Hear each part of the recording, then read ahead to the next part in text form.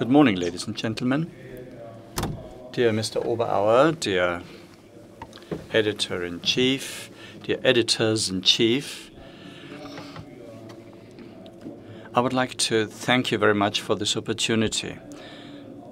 And some people in the room will have asked themselves whether in light of the imminent takeover of Monsanto, we have time to do that. Well, some people are sports enthusiasts, and they know that Bayern had to fight very hard in order to stay in the race. And now, at the end of the German Bundesliga, well, I was a bit distracted, I admit, but I'm very pleased to be able to be here today. So what we are talking about here is primarily about opinions and acceptance. So we are talking about something that is not only important for media companies, but also for other businesses. This is highly relevant for us, and this is why, Mr. Oberauer, I have gladly followed your invitation, and I want to talk about the changes in our internal communication and communication that affects all of us. So on the one hand, as you mentioned, we are talking about technological change. And these technological changes have an impact all over the world. But there are also developments that we are seeing in Germany as well as all over Europe. As you know, Bayer, owing to the planned takeover of Monsanto, we are under special media scrutiny globally. And we have made a few experiences with the specificities of the European debate that I'm going to share with you today. And I guess there is hardly a more fitting venue than Vienna to talk about this rapid change in the media world. Vienna is a city which, in many respects, stands for the exact opposite, namely for the culture of the cafes, the coffee houses. Stefan Zweig once described his stay in the cafes of Vienna with the following words. Every day we spent hours sitting in various cafes and nothing escaped us. And that's exactly the opposite of our situation and the media behavior that we are now observing. In the morning, I first read a printed paper. Sometimes I just peruse it. Then I check the PC, all kinds of newspapers, and I check on especially the articles written about Bayer, our company. And what I'm seeing in our public debate is a contradiction, and this contradiction becomes increasingly exacerbated. There are two spheres that are moving apart from each other increasingly, especially as far as the factor of time is concerned. So on the one hand, there's the world of companies. Decisions are being taken on the basis of a long-term analysis. That doesn't mean, however, that no mistakes are being made. Quite on the contrary. The risk of failure always exists, but of course, as a rule, it happens on the basis of decisions that had been analyzed in detail in terms of risks and opportunities that these decisions would present. It's always about the long-term perspective of companies. The first offer that we made for Monsanto was made almost exactly 2 years ago. The responsibility of entrepreneurs to take risky decisions. Not taking any risks is not an option. And this needs to be a broad societal consensus. Now let me move on to the third side effect, and that's too much opinion and not enough facts. We all noticed how, well, we talked about fake news, about facts, about alternative facts.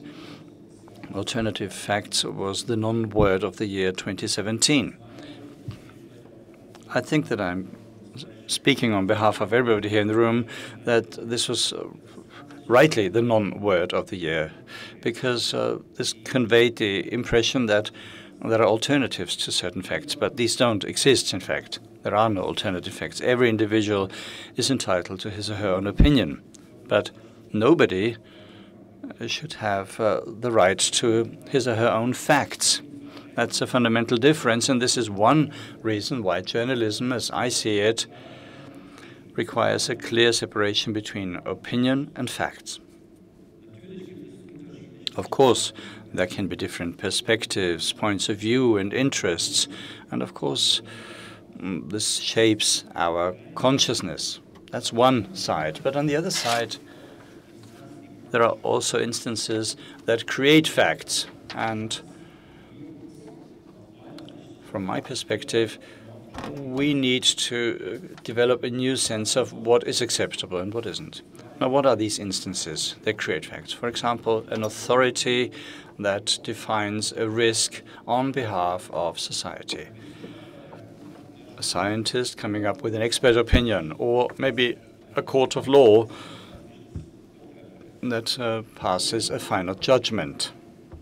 This is how facts are created, and these form the basis for societal and company decisions.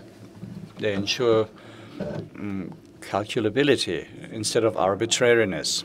We have to become aware and communicate more clearly when opinions are exchanged and when we are arguing and when facts exist and what these facts are relevant for.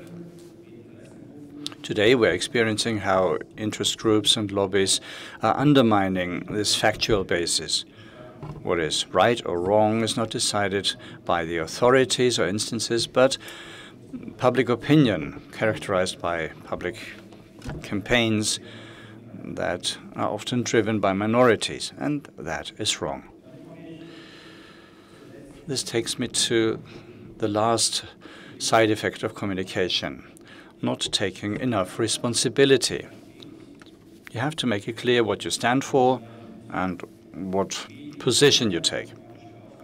Media have a democratic task.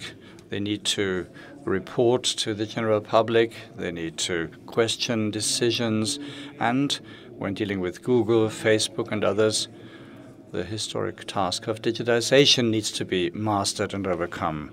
That is a difficult role and hard to fulfill. Companies such as ours have a business model. We represent the interests of our customers, our employees, and our shareholders. NGOs basically are doing exactly the same.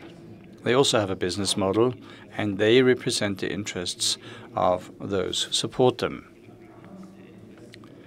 Their way of representing their own interest is legitimate and necessary, and I'm not sure whether our economies, without the influence of NGOs, would have mastered the developments of the past few years the way they did in terms of sustainability. But what I'm criticizing is the business model that some NGOs have agreed on.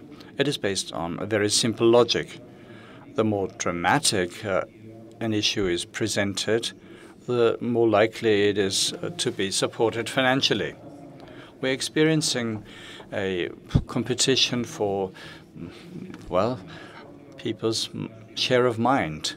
There's words such as poison and fears are conjured up, and as long as the campaign is running, donations will be flowing in. And our business model is a different one. We create and invent new and better products that meet people's needs.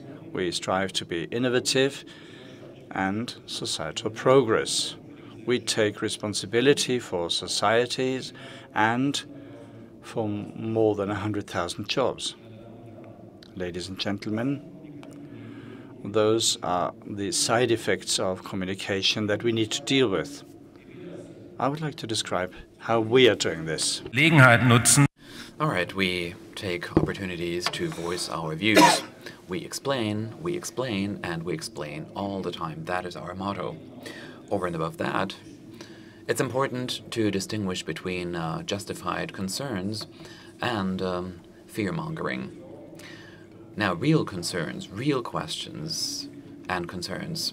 That's something that we devote a lot of attention to.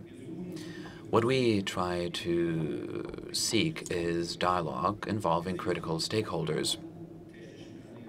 We use all the technical channels available, and we have people working for us that you can actually talk to. What is our underlying principle? We want to talk with each other rather than talk about each other. As far as fear-mongering is concerned, the situation is quite different.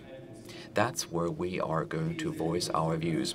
We are convinced that our views are justified, and we're also convinced that we make important contributions to society. Now, this is true for Bayer, but this should also hold true for the corporate world and the world of science. We have long-term strategies in mind, and that's why we need to always stress long-term development. Often, what we feel is that things are becoming worse and worse.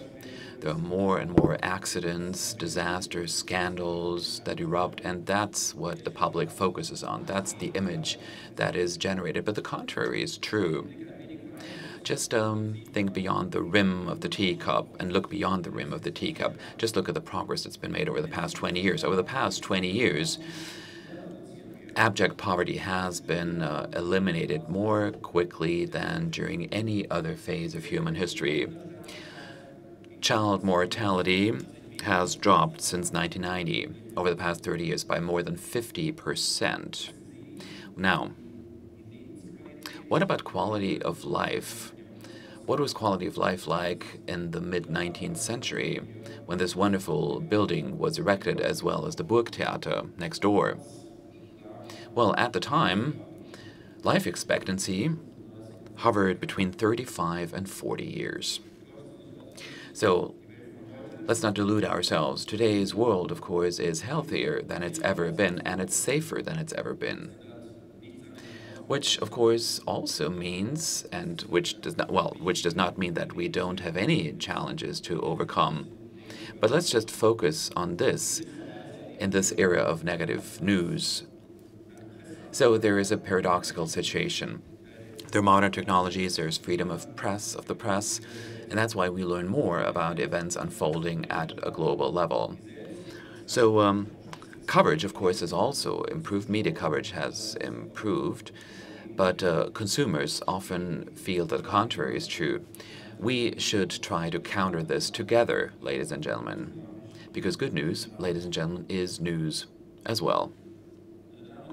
Now, ladies and gentlemen, I would like to thank you very much for having listened to me so attentively. Thanks for also having been able to make a few critical comments. It's important, of course, for media to remain critical. I very much appreciate the work that you are all carrying out.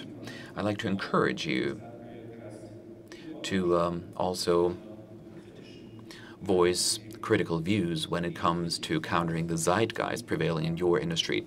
You should call things into question. You should shed light on developments. You should rely on quality rather than click rates. You should develop and strengthen your own opinions, empower your own opinions, rather than just voicing the views touted by others. And with this, I'd like to thank you very much for your attention.